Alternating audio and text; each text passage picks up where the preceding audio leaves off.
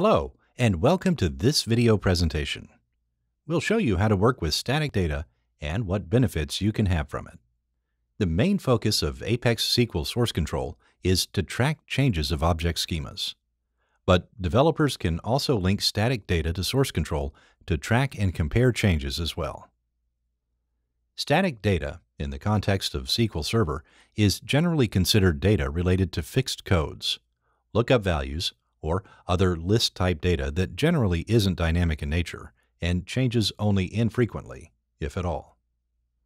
Since versioning all data is impractical and generating synthetic test data for all tables can lead to less realistic test environments, versioning static data only and generating test data for everything else can be a good solution. Before you start working with static data, you must link that database to a source control system. As we already have one database linked, let's see which options the ApexSQL Source Control tool has to offer for working with static data. There are two ways to link static data. Right-click on the linked table in the Object Explorer pane, and from the More Source Control Options menu, click the Link Static Data command. If everything went OK, the information message, "The data from this table is linked to source control," should appear. Right-click on the linked database in the Object Explorer pane, and from the More Source Control Options menu, click the Static Data command. In the Static Data form, all of the tables will be shown, with information about the primary, key, and schema name. You can filter them by name, by key, or by schema. Let's check several tables. As you can see, the tables without the primary key, like the table 1, cannot be checked. And if you try it, the data from tables without a primary key cannot be linked message will be shown. When you finish checking the tables, click the Link Unlink button. After the Link Unlink button is clicked, data from all checked tables will be linked, while data from all unchecked tables will remain outside of source control.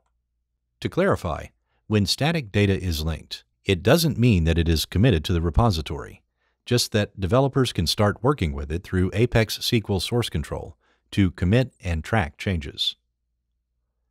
After we linked static data for several tables, the Action Center tab recognized that the changes exist, and the Database Changes Detected refresh the Action Center tab message will appear. Click on the message or click on the Refresh button to refresh the Action Center tab. After the Action Center is refreshed, the linked static data will be represented in the database object list with the name of its table with the addition of the Data tag. Check all objects and click the Apply button to commit all changes to source control. Now we explain in the following example how you can track changes in the static data. Let's link another database, identical to the AdventureWorks 2014 we are already using, to the same repository. The Action Center tab will show the linked static data present only on source control. This means when you linked static data and committed it to source control, other users will see it in the Action Center tab, but in order to track changes on it, they must also link it from a local machine. To link static data from the Action Center tab, click the Static Data is not linked for this table. Click to Link message. The object will disappear from the Action Center tab because the object already exists in the database. Only its static data was not linked. Let's make some changes to the object with the linked static data. In the table Business Entity Address, we will change data in one row. After the Action Center tab is refreshed, the static data of the changed table will be shown in the object list. This means that you can see any changes in the data and apply it to or from source control in the same way as changes on a schema level. Click the Apply button to commit the static data changes to source control. One more thing you should know when working with static data is that it is connected to any schema changes. Let's explain this a little bit more using an example. Let's add one new column to the table which has static data linked. we will choose the table Business Entity Address. After the Action Center tab is refreshed, on the database object list will be both the table and the static data for that table. And if you check only static data changes to commit to source control, the To commit selected data changes, you must commit schema changes first or commit both at the same time message will appear. In this way, ApexSQL Source Control preserves the integrity of both object and data structure between a database and source control, and prevents errors when working with the static data tables. To resolve this issue, we will check both objects and click the Apply button to commit the changes to source control.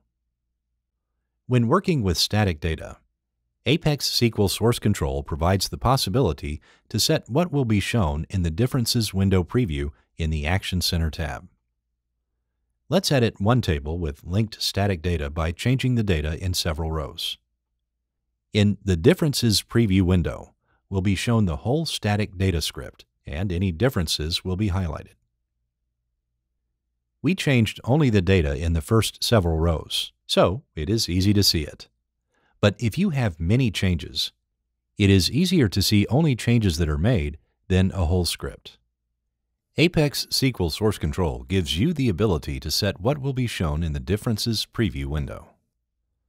Go to the ApexSQL main menu, then ApexSQL Source Control, and open the Options dialog. Under the Action Center tab, you will find Show Different Rows Only option. Check it and click the OK button and refresh the Action Center tab. Now, in the Differences preview windows, only rows in which differences have been detected will be shown. ApexSQL Source Control has a built-in mechanism which can reduce the performance impact when showing large amounts of data in the Action Center tab. In our database, we have the table Sales Order Detail that has over 120,000 rows of data. We will link its static data to the source control system and refresh the Action Center tab. In case the Action Center script is larger than the amount that can be shown, the object is too large to be shown in the Action Center. View it in a separate window option will be shown. If you click Yes, the new Differences window will open, and here you can review static data changes before committing. Close the Differences window. Check the object in the Action Center tab and click the Apply button to commit static changes to source control. As you can see, beside the separate Differences window, working with large amounts of data are no different than working with any other linked object. If you do not want to track static data changes for a specific table, you can simply unlink static data for that table by right-clicking on it in the Object Explorer pane, and from the More Source Control Options menu, click Unlink Static Data. Unlinking static data doesn't mean that this data will be deleted from the source control repository.